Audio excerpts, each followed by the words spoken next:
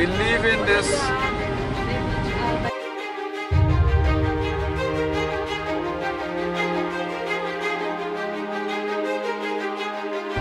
You can see the water just came in and it's actually going out back. Normally the beach must be all the way by those boats.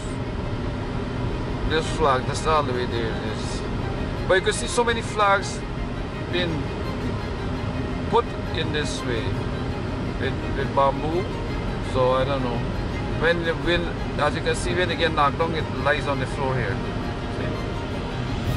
Creates a lot of pollution, garbage, but a lot of cloths, similar cloths lying here. So I think there needs to be some regulation for this beach area here, and have like police probably patrolling here to see people dumping garbage, thing like that. Because it's not a good image of Guyana. The last time I was here, this beach was very clean and beautiful actually. Alright, we are about to leave here right now and getting back out.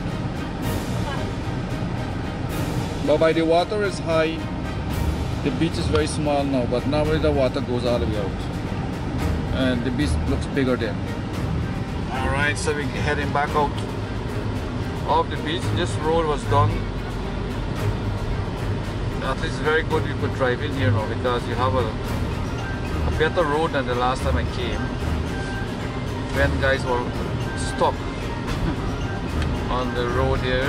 So this is, but they should actually put concrete here and make it, because this loom is going to wash out after a while. You can see that the edges are already starting to wash. So if they could make like a permanent brick, drop some brick and sand here, they should hold it. You can see right here, it's going to be a problem later on, right here. That's like a little drain they put underneath here. But once that wood breaks, it's going to create a big drain there. So, as I was saying, the beach is not up to standard like it used to be, and I'm not impressed. I'm not impressed anymore. Because it's dirty. Too much of pollution. Garbage all over the place. You see, this piece is very nice. This is commendable. So for improvement of the beach, they need to have like patrols, beach patrols there.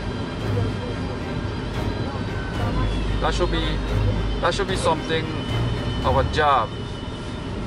If people work, and that's the work to be done. And then you should have a crew going around and picking up garbage. So you create employment for everybody. At least, and they probably could charge a fee even to go in at the beach to cover the expense if it's clean and nice. So I'd rather go there for a clean beach, not a dirty beach. This is just my suggestion.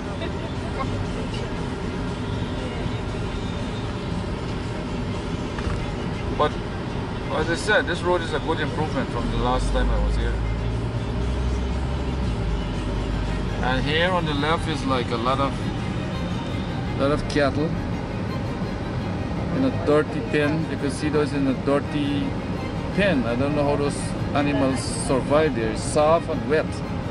That's like punishment for animals to me. The animals supposed to be in a dry spot, you know, so I don't know what's going on there. Whoever is responsible for those animals should be investigated, because you cannot have animals like that standing in that wet thing. Who knows for how long they've been there, and the sun is out. There's hardly any shade there for them. So I don't know who owns those cattle. Alright, this is just a note from me. I hope the authorities look into this later. I'm just highlighting.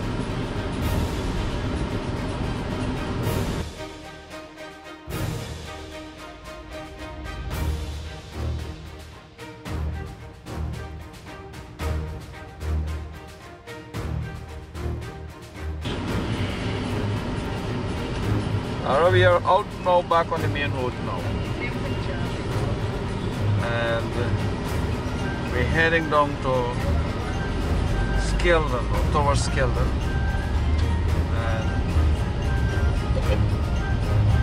And I'm disappointed with that tour because I expect to see something clean. But what I'm gonna do?